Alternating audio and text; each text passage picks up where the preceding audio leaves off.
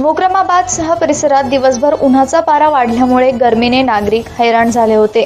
पण दुपारी 2:00ला वातावरणात बदल होऊन वादळी वारा व मेघगर्जनासह प्रचंड विजेच्या कडकडाट सुरू झाल्यामुळे भीतीचे वातावरण पसरले आहे। पण थंड गारव्यामुळे गर्मीपासून नागरिकांना सुखद दिलासा मिळाला आहे। पावसाची रिपरिप सुरू झाल्यामुळे जनजीवन विस्कळीत झाले। काही दिवसांपासून उन्हाचा पारा वाढल्यामुळे गर्मीने नागरिकांना हैराण करून सोडले होते। आज दुपारपर्यंत तीव्र उन्हाचा पारा वाढल्यामुळे नागरिक हैराण झाले होते।